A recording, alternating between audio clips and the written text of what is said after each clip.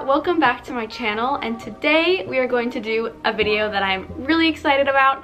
Today I'm going to teach you how to crochet Momo from Avatar: The Last Airbender. So a few weeks ago I posted a video about how to crochet Appa, and it has gotten so much amazing feedback. If you tried to make Appa, if you watched the video, if you left me a comment, it was so sweet, just so exciting, so thank you so much. Today we're gonna make a little friend for Appa. We're gonna make Momo. So the supplies that we're going to need today are very simple. We're going to need 4 colors of yarn: white, light brown, dark brown, and green. We're going to need a G crochet hook and stuffing. You'll also need a darning needle to sew in the loose ends and attach all the pieces together. And we're also going to need plastic eyes.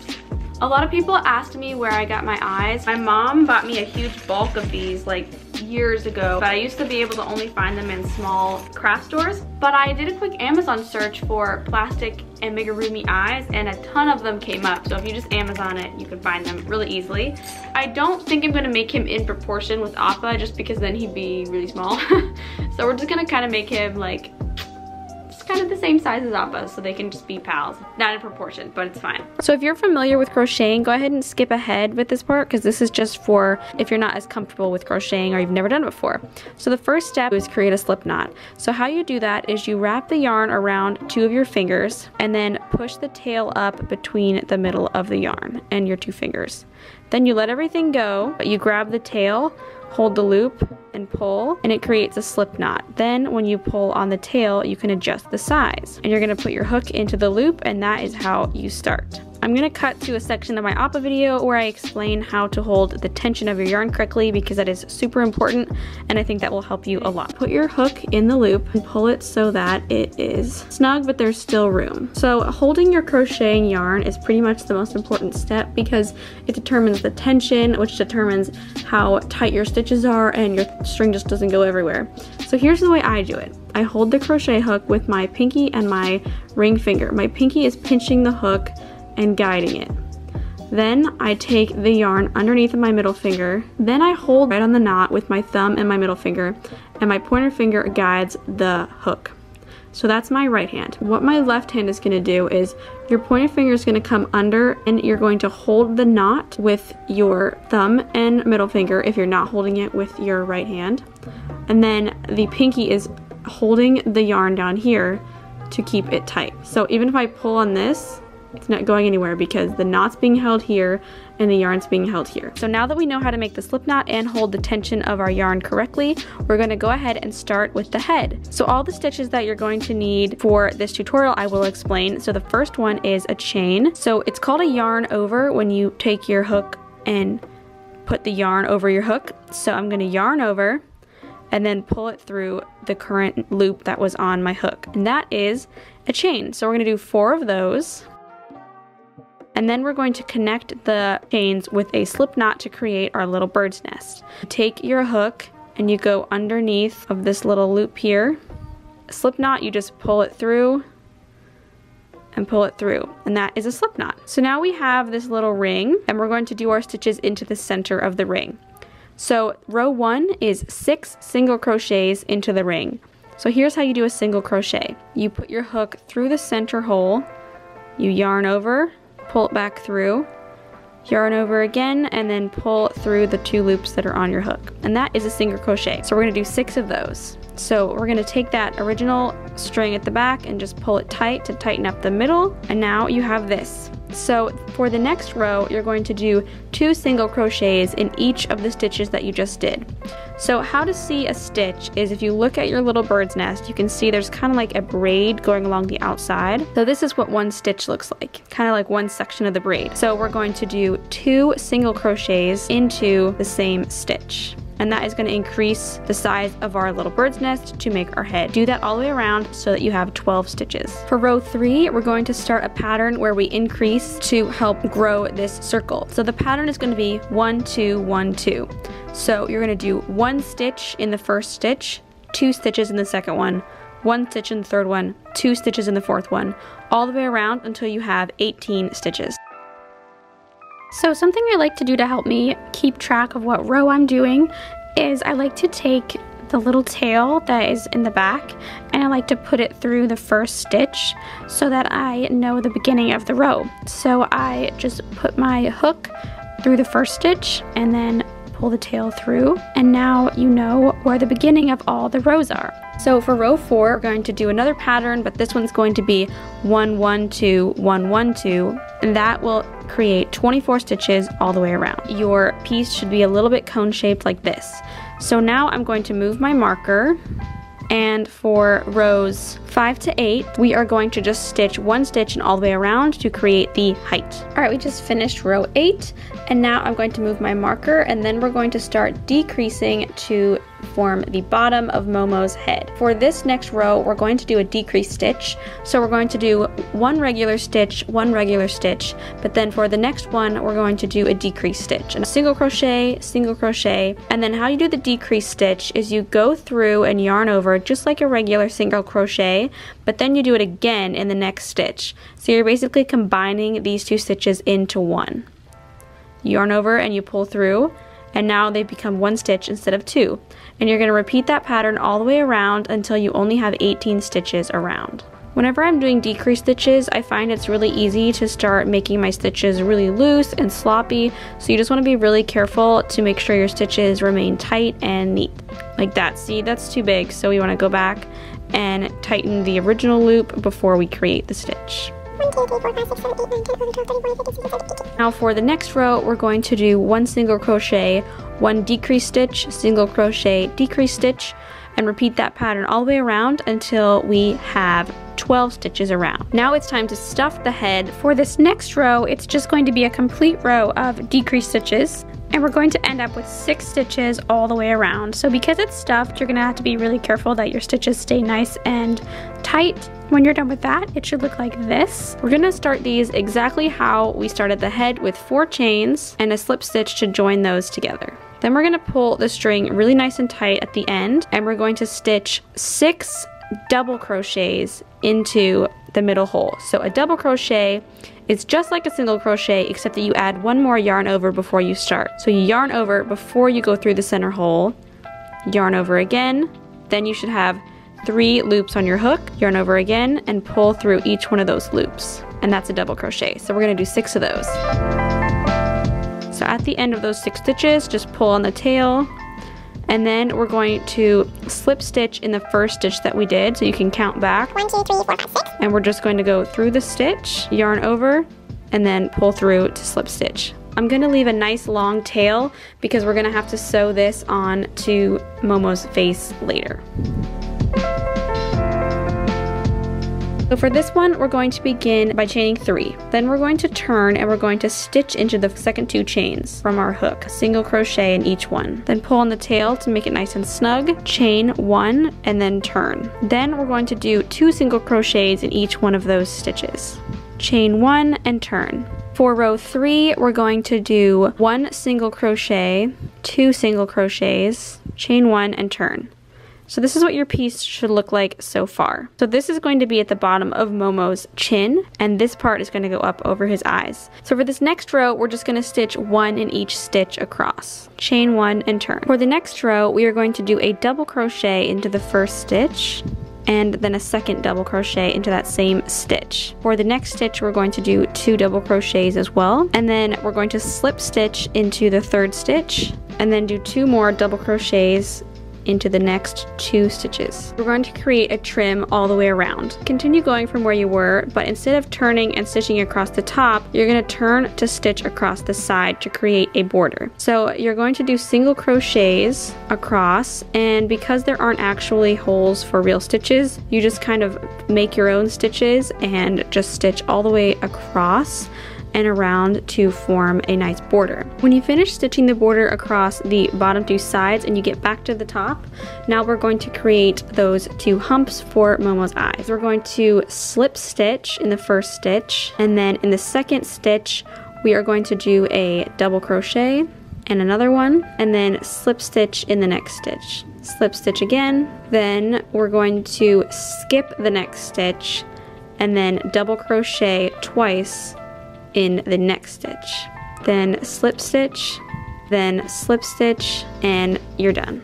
So we're kind of creating a rounded heart. And it's okay if it's messy, we just want it to fit on the face and then have enough room for the eyes so that they're still brown around the edges. I'm gonna take my yarn needle and I'm going to weave in the original tail from the face piece. I'm also going to take the eye pieces and I'm going to sew in this back string. I'm going to weave it around and just cut it off so that there's fewer strings everywhere. You're going to take your green circle and your plastic eye and you're just going to push it right through the center. And then you're going to take your brown piece, because I want the brown to be around the outside as well. Just placing it about here. And when you're done with that, we're going to go ahead and secure the eyes on the brown piece. So you're just going to snap on the backs. And now those two pieces are secure. So I wasn't sure how to make Momo's body because different pictures kind of showed different parts where it looked like it was white with a brown stripe or brown with a white circle. I ultimately decided to make his body white since the majority of his back is white with just a brown stripe going down to his tail. So we're gonna make his body white and then add the brown pieces where we need. You're gonna start off with your little slip knot, and then we're gonna start off with 4 chains and connecting them with a slip stitch just like we did for the head. So for row 1, we are going to do 6 single crochets into the center of our bird's nest. For row 2, we are going to do 2 single crochets in each stitch around so that we get 12 stitches. Row 3, in the same way as we made the head, we're going to do 1 single crochet, 2 single crochets, 1 single, 2 single, all the way around until we have 18 stitches. For rows 4 through 11, we're just going to stitch 1 stitch in each stitch around to create the length of the body. After you finish row 11, we are going to move our marker. So we're going to begin our pattern for decreasing. So we're going to go 1 single crochet and then 1 decrease stitch. And we're going to repeat that until we have 12 stitches. I'm going to go ahead and stuff the body. For the next row, we're going to do 6 decrease stitches all the way around. Momo's arms, we're going to make them in the dark brown, and then we're going to add the white stripes on the back afterwards. So we're going to start with the 4 chains and a slip stitch to create a ring. After this, we are going to do 6 single crochets in the ring. Instead of doing 2 stitches in each stitch around like we have been doing, we're going to stick to 1 stitch in each stitch around since his limbs are pretty thin. So it's going to start curving up like this and kind of look like a little cup shape. After you get to the 11th row, you're going to stuff it.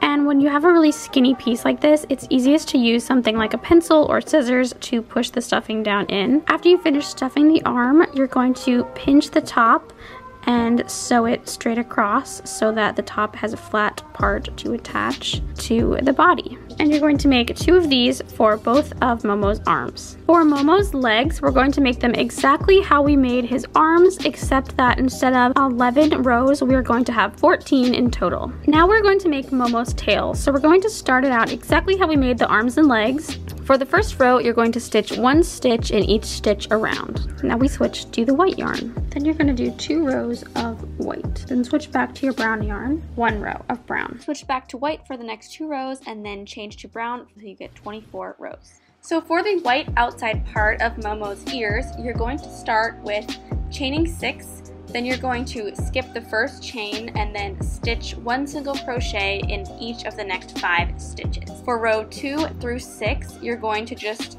stitch in each stitch across and then chain 1 and turn until you get to 6 rows. For row 7, you're going to do 1 decrease crochet stitch and then 3 regular single crochets. And we're going to continue with rows 8 through 11 of just stitching 3 stitches across and then chain 1 and turn in between every row. For row 12, we're going to do another decrease row, so we're going to do 1 decrease stitch and then 2 single crochets. And then rows 13 through 14, we're going to do 3 single crochets across. For the top of the ear, we are going to go through all 3 stitches and yarn over, then yarn over 1 more time and turn them all into 1 stitch as the point. Then you're just gonna weave this thread back through, and that's the finished white part of the ear, and you're gonna make 2 of these. For the light brown inner part of the ear, we're going to follow a very similar pattern to the white outer part. So just go ahead and pause the video right now and follow the pattern to make these. It's very similar, just a stitch smaller.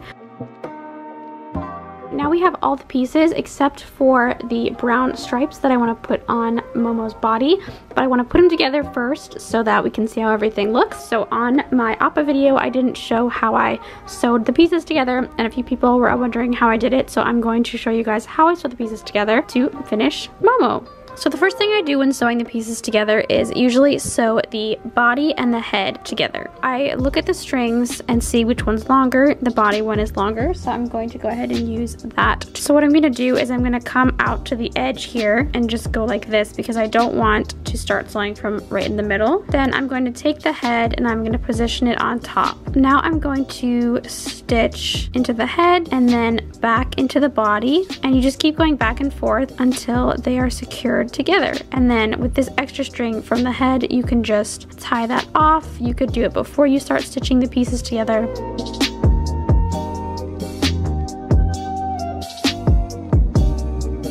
And that's how you sew the pieces together. So usually when I tie off a string from tying the pieces together, they're already secure. Even if I cut this off right here, it wouldn't come apart. I don't really need to bother knotting it, but usually what I do is I go back down through the piece and I'll come up through the side in between the stitches. And then a trick to help hide the piece is you pull it a little bit harder than you normally would, and then you cut it, and then it will spring back inside the body so that the piece is hidden inside. Next, I'm going to sew on Momo's face. So the first thing I'm going to do is I'm going to tuck both of these in, and I'm just basically going to stitch back through so that they're hidden back here and then tie them off. I'm just positioning it where I think it looks the best, and we're going to have to sew this on really nice and tight. I don't want it to stick off too much, so I'm going to use a whip stitch to sew this on. Then I'm going to go down into the head and come back up through the brown piece, and then keep repeating that.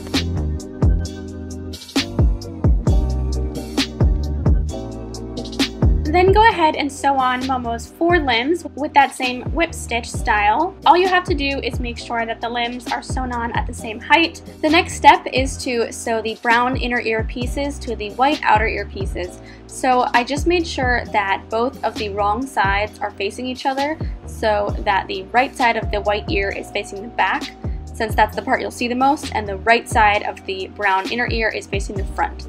If you're not sure what the front and back of crocheting looks like, the front just looks a little neater, and honestly, if you like one side more, just put that to the front because it's whatever you want. It's your Momo. Because I had to stitch these together and I didn't want any of the brown yarn showing through on the other side of the white ear, I made sure to only put my needle through the front part of all the stitches while stitching it. So I'm working on sewing on the ears, and it's actually a lot harder than I thought it would be because I definitely want them to stand up straight because Momo doesn't really have droopy ears all the time, but I also wanted them to be turned out a little bit because his ears aren't straight on either. So I ended up with this for the right ear. It looks good. I'm just worried I won't be able to repeat it with this one.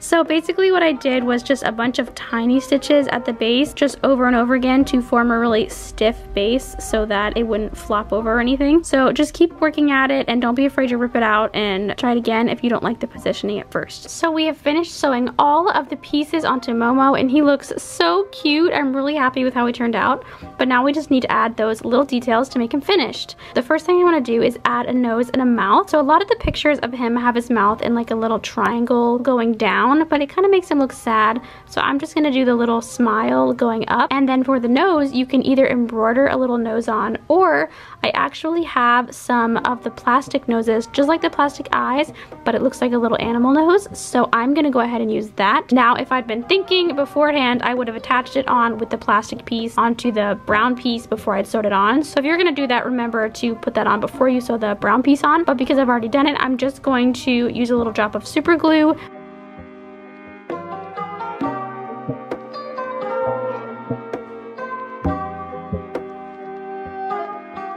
So to make the little brown stripe that goes on Momo's chest, the first thing we're going to do is we're going to chain 7. Then you're going to skip the last chain that you did and then stitch in each stitch across so that you have 6 stitches overall. Alright, then you're going to chain 1 and turn, and then you're going to do a double crochet stitch into the first stitch. Then you're going to slip stitch the next 4 stitches. And in the last one, you're going to do 1 more double crochet. Now you have the nice curve that's going to go towards the bottom, and the flat part is going to go towards Momo's head. For the brown stripe that goes down Momo's back, start with 8 chains, skip the first one, and then stitch in the 7 stitches across, tie it off, and then you're done. We're also going to make 2 brown stripes to go down each one of Momo's sides.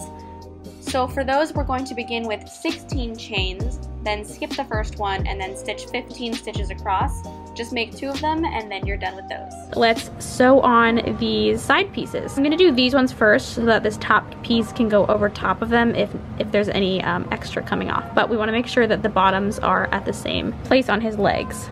So I sewed the pieces on with a whip stitch, just making sure that they were very straight going down the sides. And next I sewed the brown stripe down his back, also using whip stitch, just making sure that it was straight and in line with his tail. The last pieces we're going to make are the white stripes on the back of Momo's arms. So pause the video here to read the pattern, but it's just 2 rows of 11 stitches, and then just sew it onto the back of his arms.